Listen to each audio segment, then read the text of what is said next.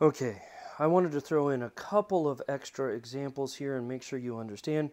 It says approximate the area from 0 to 4 of 2x dx. In other words, we have the function 2x and we want to know what is the area beneath the curve of y, or f of x equals 2x, above the x-axis on the interval 0 to 4. And then it says using R4. Again, that's my notation. That R4 means we're going to use 4 rectangles and the right endpoint of every single one of those rectangles. So let's just do this real quick. I'm gonna do this the exact method. So if I want to find the exact area beneath the curve, how do I find the exact area beneath the curve? Well, just do the actual integral. Okay, so let's do the definite integral. The integral of 2x would be 2x squared over 2. Of course, it's plus c, but because it's a definite integral, we don't need plus c. So that seems like it would be x squared on the interval from 0 to 4. Plug in our upper limit, 4 squared, minus our lower limit, 0 squared. Nice and easy because that's a 0. So I'm getting an exact area of 16. That is not what this problem asked for. This problem said we want to estimate it. And if we want to estimate it or approximating it, we need to use rectangles. So let's approximate it using rectangles. Think about that process again. How many rectangles do I want? I want 4 rectangles. Which point am I going to be using? I'm going to be using the right endpoint of each one of those.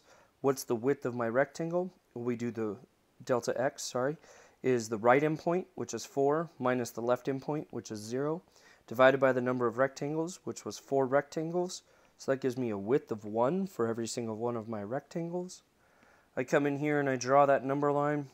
I'm looking from 0 to 4. I need 4 rectangles. So that's 3 slices. I add the width, which is 1 every single time. So 0, 1, 2, 3, 4. And then here's the nice one. I don't need to use those midpoints. I get to use those right endpoints of all 4 of those rectangles. So when I'm plugging in, the numbers that I'm going to be plugging in are 1, 2, 3, and 4. I plug it into the function to find the height. The height is going to be, the function is 2x. To find that width, I'm going to use delta x, which in this case is 1. So all I'm doing is multiplying each one of those things by 1. Kind of silly to write that, but that's what it is. And that gives me my area. And then I'm going to add all those areas together. So let's plug in 1. I'm not even going to use a table on this one. This is too easy for me.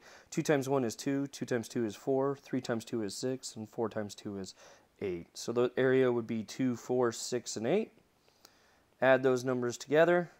And you're getting an estimated area of, well, let's see what we're getting. I'm getting 20 units.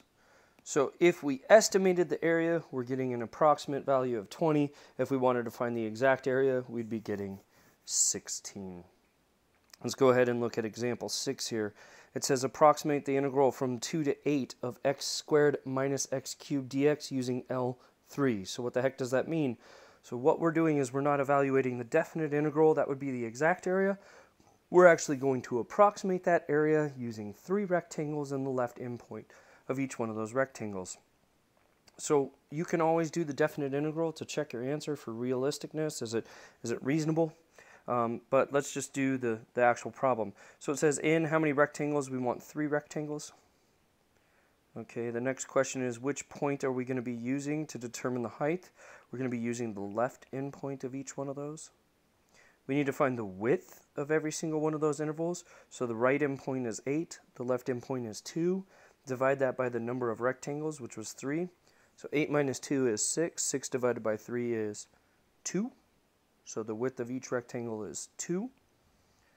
We draw our interval here, 2 to 8. I need 3 rectangles, so I'll cut that up. I'm going to add 2 each time, because that's my width. So 2 plus 2 is 4. Plus 2 is 6, plus 2 is 8, so that worked out.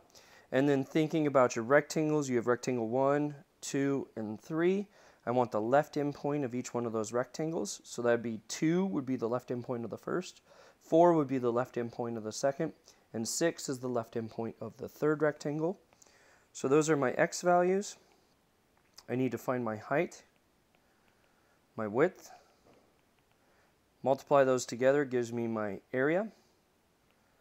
Okay, remember I'm plugging in the numbers 2, 4, and 6. my width, or sorry, to find the height, I plug it into the function, which was x squared minus x cubed. To find the width, that's always delta x, which in this case is 2. I multiply the height times the width, which gives me my area. And then I'm going to add those areas together to get the total. So go ahead now, plug this into your calculator, or do it by hand, whatever you prefer to do. And let's see what you're getting. On the first one, I'm getting a height of -4. Next one, I'm getting -48. And the next one, I'm getting -180.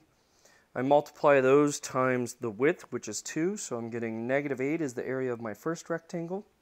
I'm getting -96 is the area of my second one. And -360 is the area of my third one. So when I sum all of those together, what am I getting total? I'm getting -464. Well, let's think about that real quick. What the heck did negative values mean here? How can you have a negative area? And if you remember from the previous section, all negative means here is this graph is actually below the curve, or below the x-axis. So all my y values are negative. So the area is 464. The negative sign just indicates that that's 464 square units that are below the x-axis. So I hope that helps you figure out how to approximate definite integrals using rectangles. And again, the whole entire point of approximating rectangles or using rectangles is to break it into small pieces and find the area of each small piece and then add it up. In this case, we broke it into 3 small pieces, found the area of the 3 small pieces and added them together. If we wanted it to be exact, we wouldn't be breaking it into 3 pieces, we'd be breaking it into an infinite number of pieces.